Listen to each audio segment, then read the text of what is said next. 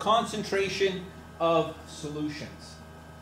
Okay, so we know that a solution is formed when you mix a solute or dissolve a solute into a solvent.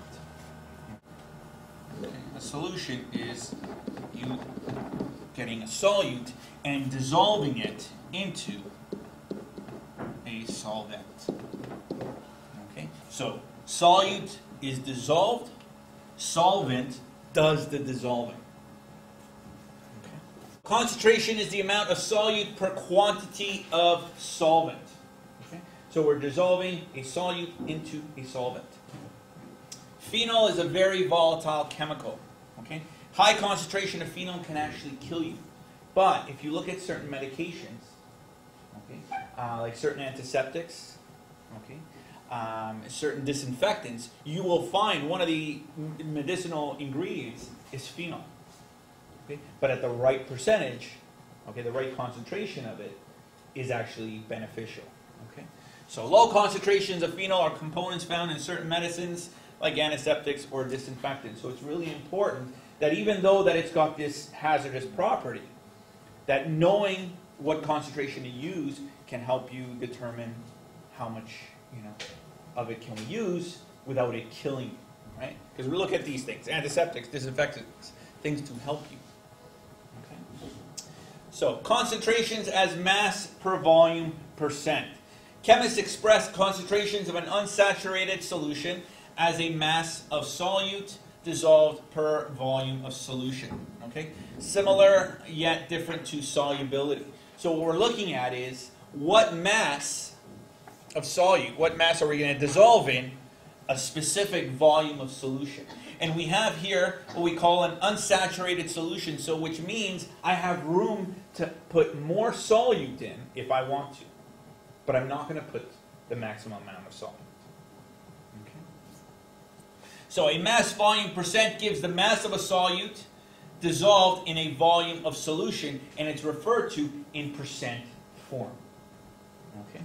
So mass per volume percent, or we might write it down as MV percent. Okay, mass per volume percent is equal to the mass of the solute, and these are very important to know. Make sure you know what units. Okay, we're using grams and we're using milliliters for the volume. So if your question gives you your answer in liters, make sure you convert liters to milliliters. Remember that there is, in 1 liter, there is how many milliliters? 1,000. Okay, 1,000 milliliters. Okay, so we're going to have the mass of the solute divided by the volume of the solution. Now, there's another possibility of using. This is the method I personally prefer. Remember in stoichiometry we were looking at ratios. Okay? So, mass per volume ratio we can write as a fraction as a mass over volume. Right? To get percent, what do we always do with our number? E? Multiply by 100. So what we're treating it as, this mass over volume, we're treating it as whatever the mass is, okay? So X mass in grams divided by 100 milliliters. Okay? So we're going to do that, and we're going to use that, and we're going to make that equal to this. And now that might seem kind of a little messy here, but we'll see it in, let's look at one of the first sample problems. A pharmacist adds 2.00 milliliters of distilled water to 4.00 grams of a powdered drug. The final volume of the solution is 3.00 milliliters. What is the concentration of the drug in grams per 100 milliliters of solution? What is the percent, mass per volume percent of this solution? So let's start off with our initial equation. So we have a mass per volume percent, which is equal to the mass of the solute divided by the volume of the solution times 100 to give us an answer in a percent. So, what is the mass of the solute? So, we know that a pharmacist adds 2.0 milliliters of distilled water to 4.0 grams of a powdered drug. So, we are dissolving a powdered drug into distilled water. So, 4.00 grams of the powder divided by the volume of the solution, and it says the final volume of the solution is, here, let's just erase that there so you can see it, 3.00 milliliters. So we have 3.00 milliliters, and we're going to multiply it by 100, and our answer is going to equal to 133% or mass per volume. So, now, this 100% can be written as follows. 133 grams is going to be dissolved in 100 milliliters of solution. So if we divide these two, right? If we divide these two, we're going to get 1.33, right? And when we convert this as a percent, we then multiply it by 100. So in other words, notice this 100 milliliters, we're always going to refer to it as in 100 milliliters because that will also give us our percent. So 133% mass per volume is also equal to 133 grams is going to be dissolved in 100 milliliters of volume. So here's our mass, 133 grams. Here's our volume, 100 milliliters. And we're finding it in terms of a percent. Okay, so our answer that we get as a percent can also be related to grams per 100. Okay.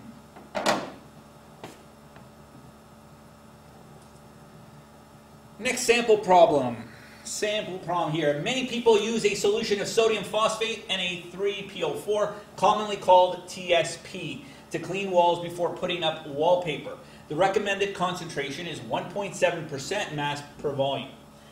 What mass of TSP is needed to make 2.0 liters of solution? So, we know we have, our equation is mass volume percent. And our mass volume percent, as we said before, is mass of solute divided by the volume of solution times 100.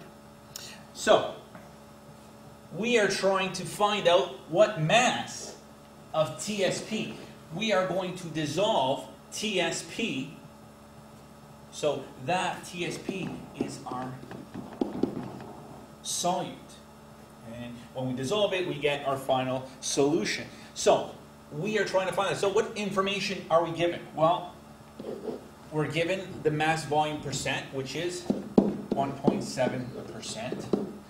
Are we given the mass of the solute? No. So we're going to give it as X, and we want our units in grams. We want our volume of the solution, and our volume of the solution is 2.0 liters. But 2.0 liters must be converted to milliliters. So 2,000 liters is equivalent to 2,000 milliliters. So we're going to divide it by 2,000 milliliters. So 2,000 milliliters times 1,000. So what we want to do is we want to isolate for this unknown here. So how do we do that? First step, what I like to do is bring this times 100 away from that side of the equal sign. So we want to bring it on this side. So because the function here is times 100, whenever I'm going to move it to this side of the equal sign, it's going to become divide by 100.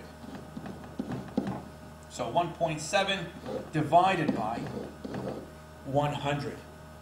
So notice here, this divided by 100. So in other words, I really have 1.7 grams per 100 milliliters. But don't worry about that. That's really what it means, okay? But that's not what we're going to put there.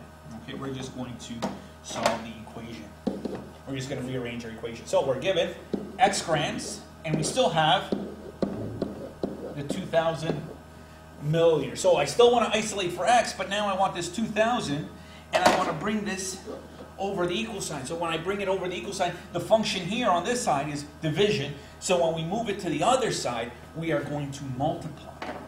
So when we multiply a number by a fraction, we are multiplying our numerator. So we're going to get 1.7 times 2,000 milliliters over 100. Okay, so when we do the following calculation, we are going to get,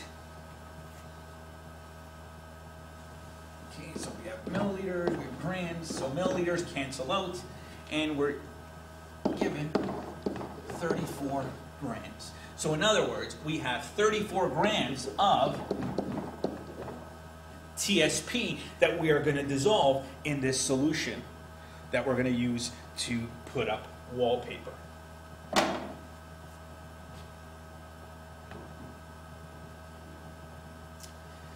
Concentration of a mass percent. A mass percent gives the mass of a solute divided by the mass of solution, expressed as a percent, referred to as the percent mass. Okay. So here's the equation. Mass percent is equal to mass of the solute in grams divided by the mass of the solution, also in grams. So mass percent, mass percent. Okay. And then we finally multiply by 100 to give us our percent. Let's look at a sample problem. Calcium chloride is used to melt ice on the road. To determine how much calcium chloride has been used, you take a sample of slush to analyze. So you take that sample, and that sample of slush with calcium chloride is 23.47 grams. When the solution was evaporated, so we're going to evaporate all the ice, and the residue that we're going to have left behind, and we're going to assume it as a pure solute. Okay, we're going to assume that it was only ice water and calcium chloride. So the residue that I have left behind is 4.58 grams. What was the mass percent of calcium chloride in the slush, and then how many grams of calcium chloride were present in 100 grams of solution? So we start off with our equation. So mass percent is equal to the mass of solute in grams divided by the mass of solution. So we are dissolving a solute into a solvent to get our final solution, and we're going to multiply it by 100. So what information are we given? So what was the mass of the solute? Well, that's the residue that's left behind, 4.58 grams. Mass of the solution, 23.47 grams. We're going to multiply that then when we divide them by 100, and we're going to get 19.5% mass. But now, 19.5%, okay, so that answers this part of the question. But then it asks how many grams of calcium chloride. So all it is get rid of this percent and rewrite it as 19.5. But instead of percent, it's 19.5 of what? The mass, which is grams, divided by what is the overall mass of our solution, and we're always going to refer it to as 100. And 100, if we're looking at mass, the mass units have to be in grams. So the answer in mass percent is 19.5%. But in terms of like how much of this was present in 100 grams of the solution, well, it's 19.5 grams of it is going to be dissolved in 100 grams of our entire solution. Concentration as a volume percent. A volume percent, VV percent, gives the volume of solute divided by the volume of the solution expressed as a percent. You can almost imagine what the equation is going to be. Okay? Volume, percent, or VV percent is equal to volume of the solute in milliliters, volume of the solution also in milliliters, times 100. Sample problem. Rubbing alcohol is commonly used as an antiseptic for small cuts. It is sold as 70% volume solution of isopropyl alcohol in water. What volume of isopropyl alcohol is used to make 500 milliliters of rubbing alcohol? Okay, so take a moment. We have volume percent equals volume of solute divided by volume of solution times 100. So, what information are we given? We're given the percent. The percent. So we have 70%. Right? We have 70%. Are we given volume of the solute? No. No, we're given, so that's what we have to find. So X milliliters. We have the volume of solution? Yes. Yes. The volume of solution, 500 milliliters. And we have times the 100. So, we can kind of use now the ratio. Okay. So, 70%, how else can I write 70%? 0.7. Nope. I can write it as 0.7, yes, or 70 milliliters over 100 milliliters, right? Because 70 divided by 100 is going to give me that point, right? And that's how we get the percent. So, it's equal to X milliliters over 500 milliliters. So we want to isolate for X, and we bring the 500 over. So we get 70 milliliters times 500 milliliters divided by 100 milliliters is equal to X volume in milliliters.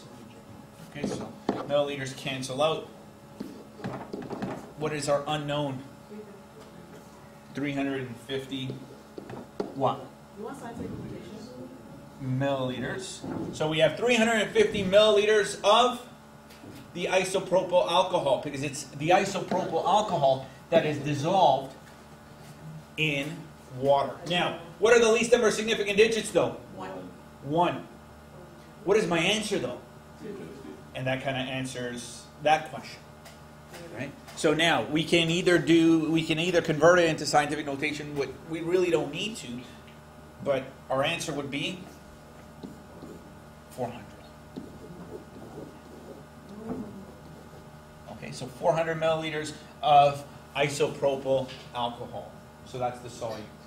So that is how much we are going to dissolve in water. But in how much water? Well, we're looking at really for every 70 milliliters of isopropyl alcohol we're dissolving in for every 100 milliliters.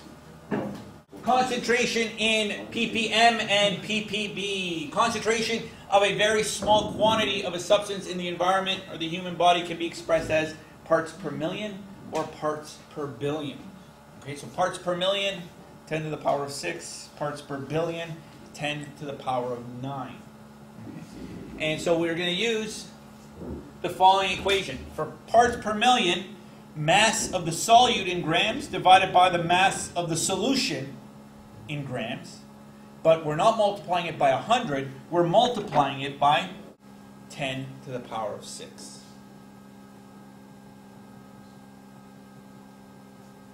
Okay. So, if it was parts per billion, it's still going to be the mass of the solute divided by mass of the solution. It's going to be times 10 to the power of 9. Sample problem.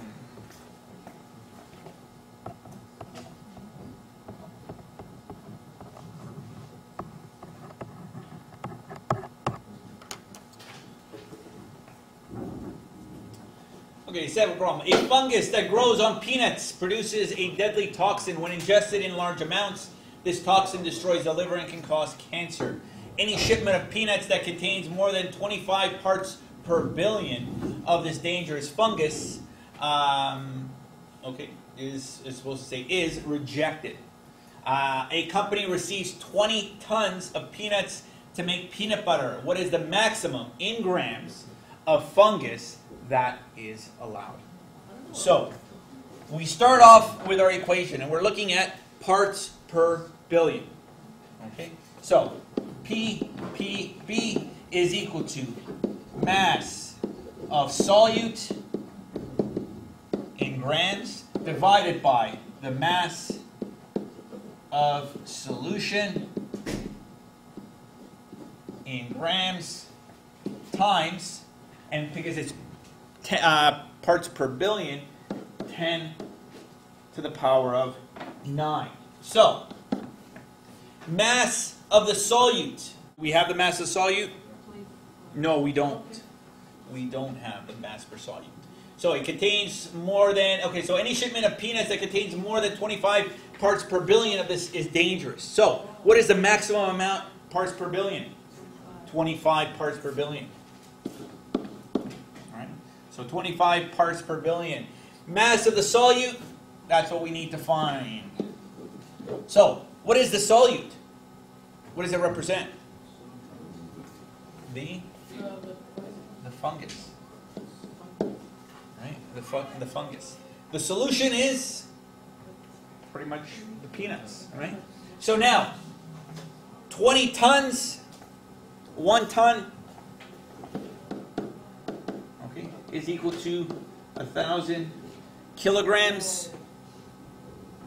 1 kilogram is equal to 1,000 grams.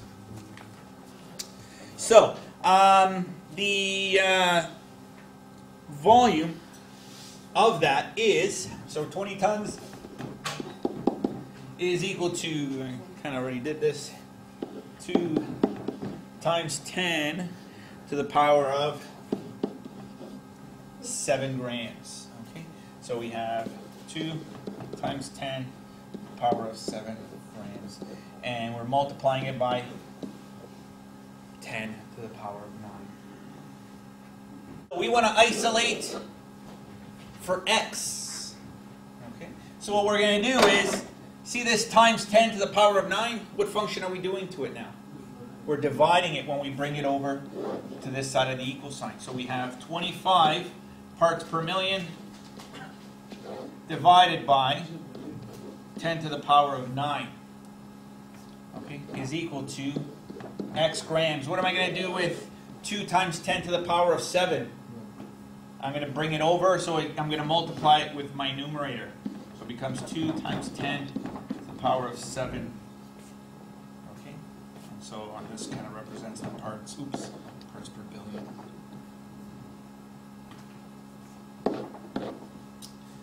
Okay, so we multiply those together. What do we get? 0.5 what? Grams. Okay, 0.5 grams. So when they're weighing out how much of the fungus is available, right? That's how little amount is accepted to reach that 25 parts per billion. In all that peanuts, 20 tons worth of peanuts, the fungus cannot be more than 0.5 grams. Molar concentration. Molar concentration is the number of moles of solute that can dissolve in 1 liter of solution. Molar concentration is often referred to as molarity. So keyword here is molarity. So in other words, this title could have been called molarity. So molarity is moles per liter solution. Okay, we haven't looked at moles, okay, in a while. We've been looking at mass, we've been looking at volume, parts per million, parts per billion. Now we're actually going to revisit the number of moles. Okay, so remember the following pyramid. Molar mass is equal to mass over the number of moles. So that's going to be very important. So molarity, moles per liter, is equal to amount of solute in moles divided by volume of solution. Now, remember when we were looking at those concentrations, the concentration units were always in milliliters. Look at what the units are for volume, liters. So make sure you remember the differences. Another way to refer to this as in a simpler equation is concentration, okay, or molarity, C, is equal to the number of moles, okay, of our solute divided by the volume of the solution. Okay, that's the simpler way of rewriting that equation. So let's look at the first sample problem. A saline solution contains 0.90 grams of sodium chloride, NaCl, dissolved in 100 milliliters of solution. What is the molar concentration of the solution? So, we know that the molarity, okay, or the molar concentration, is equal to the number of moles divided by volume of the solution. Now, our number of moles, do we have that? No, we have periodic table. We have a periodic table, right? So we can convert our mass into the number of moles. So what do we need to find? Molar mass of? NaCl. Okay, so due to time constraints, 0.90 grams divided by the molar mass of NaCl is 58.44 grams per mole. Grams cancel out, and we're given 1.54 times 10 power of negative 2 moles of NaCl. Okay, so we have that number of moles of NaCl, and that will be this.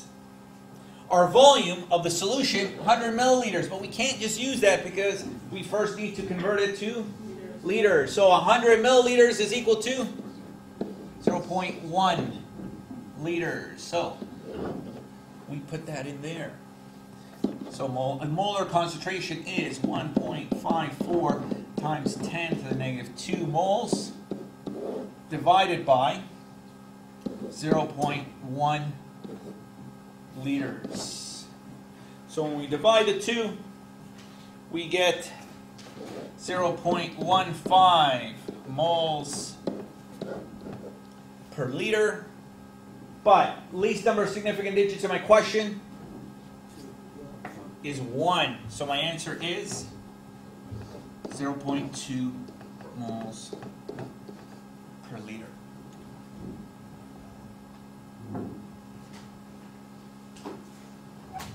So 0.2 moles per liter is the molar concentration of the saline solution. Last sample problem. At 20 degrees Celsius, a saturated solution of calcium sulfate, CaSO4, has a concentration of 0.0153 moles per liter. A student takes 65 milliliters of the solution and evaporates it. What mass in grams is left over in the evaporating dish? All right? So, molar concentration is equal to number of moles over volume. So, 0.153 moles per liter is, which one of those letters? The C, right? So we've got 0.0153 moles per liter equals, do we have number of moles? No, we don't. So we don't have the number of moles. Do we have volume? Yes, 65 milliliters. Can I just write that in? No, I got to convert that to liters, which is 0.065 liters. So we want to isolate for N, the number of moles. And we bring this over. So we get 0.065 0.0153 moles per liter times 0.065 liters. Liters cancel out, and I'm left with 9.94 times 10 to the power of -4 moles. So that's how many moles, okay, that I have, that I've been able to extract from this this solution.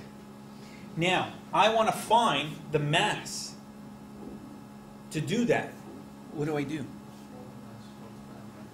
Exactly. I find my molar mass of calcium sulfate, right, in solution. So we take the molar mass calcium sulfate, and we're going to multiply it by that. So molar mass. Okay, the molar mass of calcium sulfate is 136.15 grams per mole. So we have 9.94 times 10 to the -4 moles, and we're going to multiply it by 136.15 grams per mole. Moles cancel out, and the volume that the mass that I'm left with is 0.135 grams. But the least number of significant digits in my question is 2, so my answer is 0.14 grams is left over in my evaporating